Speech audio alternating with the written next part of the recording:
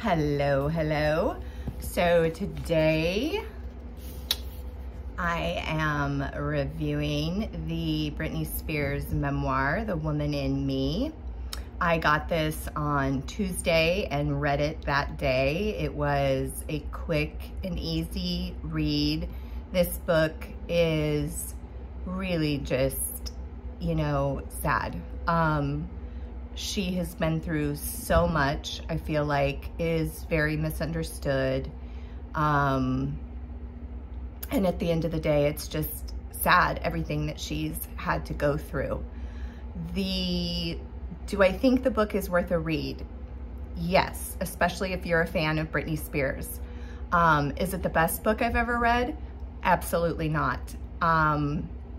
It's disjointed a bit, doesn't flow all that well, but it is easy to read. There's quite a bit of details that are left out. She certainly isn't throwing anybody under the bus, contrary to popular belief. I mean, she does go into a little bit of detail with some things between herself and Justin Timberlake. She talks about her mother's book, her sister's tell-all book, and what that did to her. Predominantly, though, she speaks about her relationship with her father and what it was like to be in the conservatorship for 13 years. Again, there's quite a few key details that are missing. Like, I would have liked to have learned more about the Diane Sawyer interview. I would have liked to have learned more about her relationship with her kids as it is now. And she also does not go into very many details with regard to kind of some of the bullshit that Kevin Federline put her through. So she's certainly telling her story, but doing so in a very, very graceful, not catty way. So I have to give her props for that.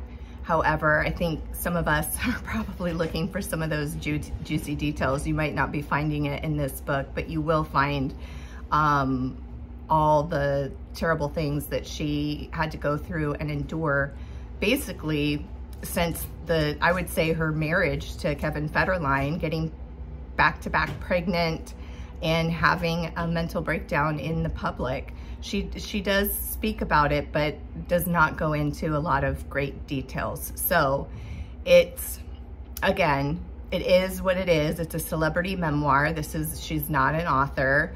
I would recommend the book. I mean, I'm not even gonna rate it because I don't think it's rateable, but it's not the worst thing I've ever read.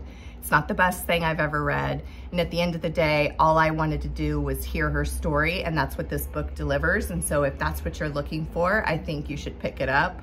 I'm getting ready to donate my copy because I bought my copy to our community library. And so certainly if you don't want to pay for the book, you can check it out at your local library, or maybe you can get it through a book exchange type of deal, what have you.